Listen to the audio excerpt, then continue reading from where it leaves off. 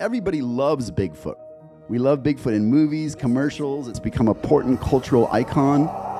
I'm 90% convinced that Bigfoot exists based on 45 years of research. I've been studying this for going on 14 years. I've been investigating for decades, and I've been publishing my newsletter for almost a quarter of a century. I've read 106 Bigfoot books, probably got 500 to go. My first experience with it was seeing a photographic still from the Patterson-Gimlin film. When she's walking across a sandbar and spreads her arms out and looks at the camera. It made me completely sold. The only really convincing film footage we have. That's the type of evidence that makes the case for Bigfoot compelling.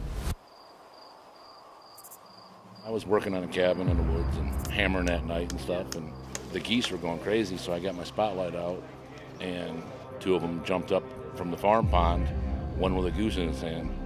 I'm up to about 145 incidents now. Me and the little woman was out in the woods one day, and we found a footprint. There have been hundreds of casts made of footprint impressions that are very consistent. Things that look like Bigfoot actually did exist in the fossil record. Native American legends all over the continent that talk about a big, hairy, wild man. If the Indians saw it, people in different countries or different, all over the world, seeing the same thing, and that's when I started to believe. What do you say, Phil, to the naysayers or those that aren't, that would say you're crazy for believing in Bigfoot? What would you say to them? Read a book. Dang it, pick a book.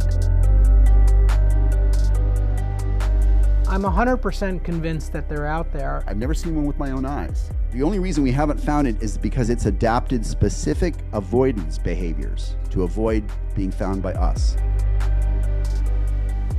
We should continue on in spite of the fact that we have no proof that Bigfoot is real.